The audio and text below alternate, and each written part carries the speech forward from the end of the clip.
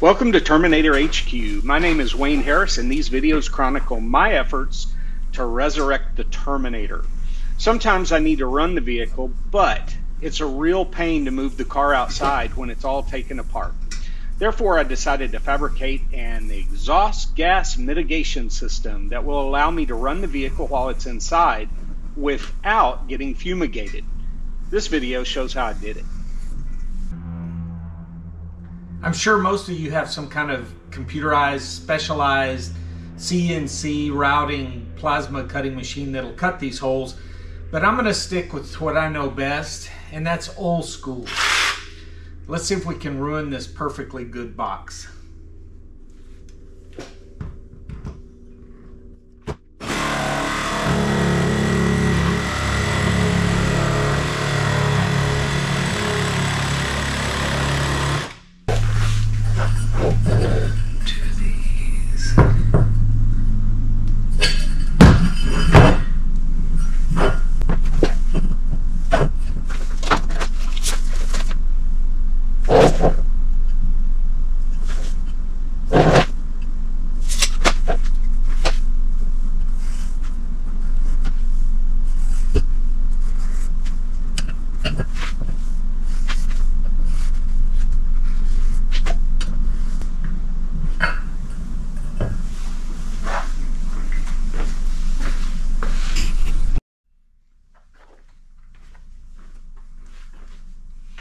Alright, now I'm going to create a couple of starter holes.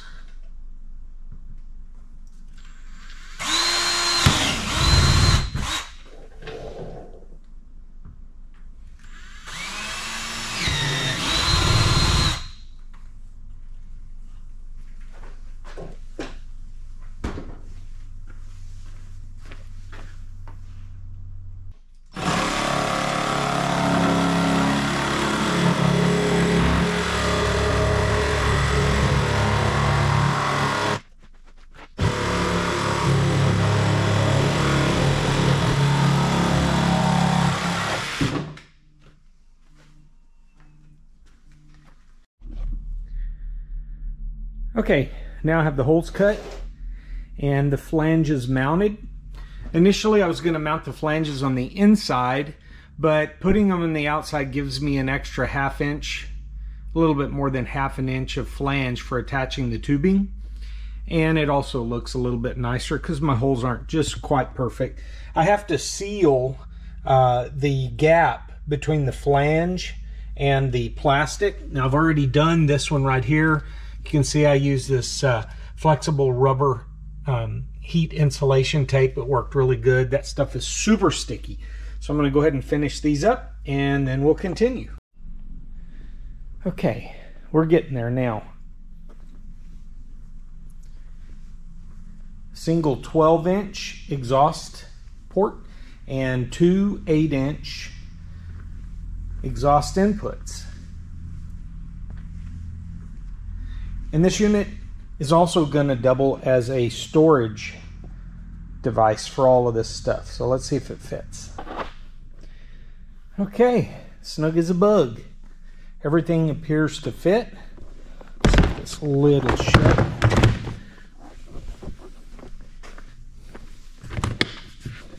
Okay. And it works. All right, let's hook it up and see if it really works. Okay, here's the idea.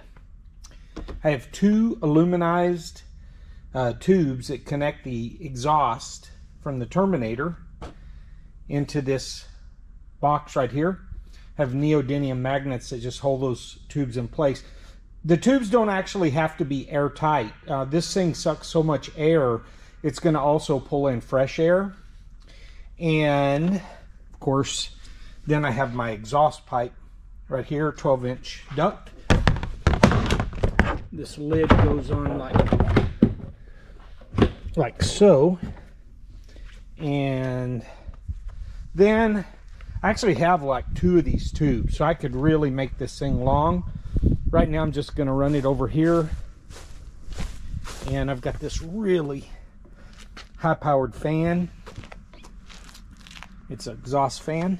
Let's see if it blows. Oh man.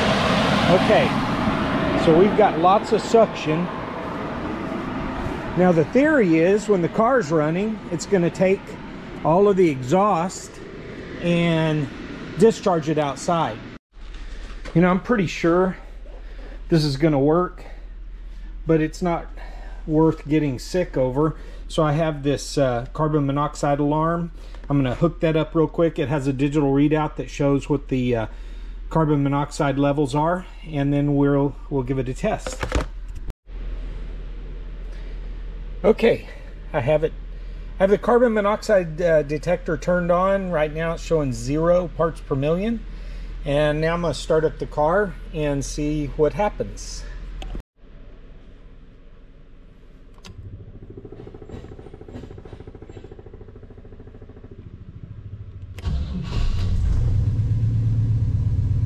She lives.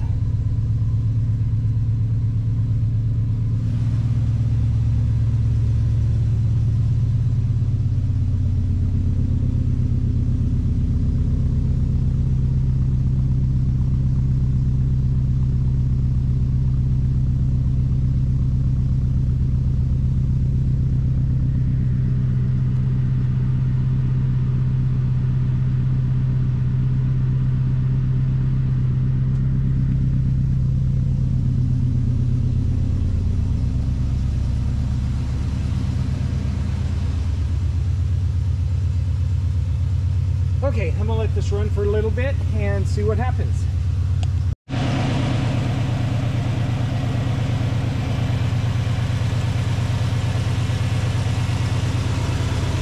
One of the things about these old cars is they have this PCV valve. See this right here? Sometimes exhaust comes out of there. So I may have to put a hose over here also. Last week I put in an electric fuel pump.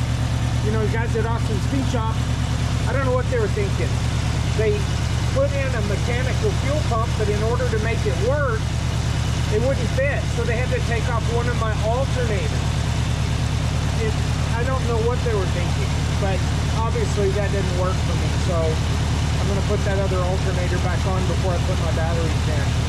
Hopefully we'll get to do some fun stuff. I really don't like working on the mechanical aspects of the car so much. I like the electronics and the sound system. So looking forward to getting back on that. Hopefully I can do that soon. Sure is running pretty smooth though.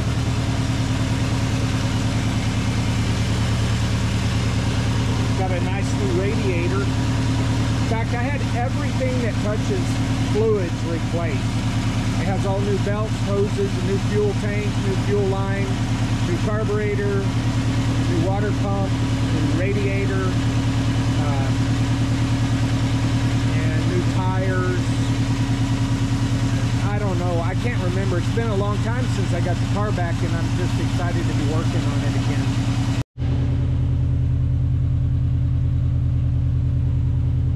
So far, so good.